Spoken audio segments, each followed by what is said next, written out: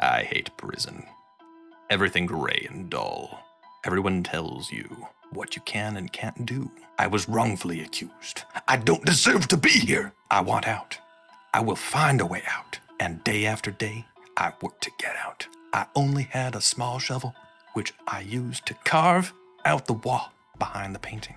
Every day got deeper and deeper and deeper, until today, the hole was big enough to crawl through. My heart was beating quickly as I began to crawl out of the prison. I ran as fast as I could. I knew how to get home. I booked it. It felt as though my legs couldn't keep up. I was running for my life and everything ached. I saw my house in the distance. My heart began to pound. I could see him again, my father. He opened up the door and brought me inside. He left the room and I sat still on the couch, wheezing and heaving. My bones felt like they were going to crack. But I was home. Finally, I was home. My father came back in the room and looked at me. So you escaped, huh? Yes, sir. Well, just like your mother. I didn't kill her, Dad. I didn't. I'm being wrongfully accused. I know, sweetie. I did. What? My head was spinning.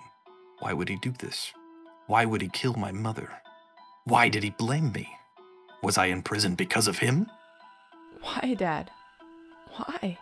I said with tears in my eyes, and then I felt my body give out. Thank you so much for watching this Minecraft short story roleplay. I'll see you guys in the next one. You're awesome!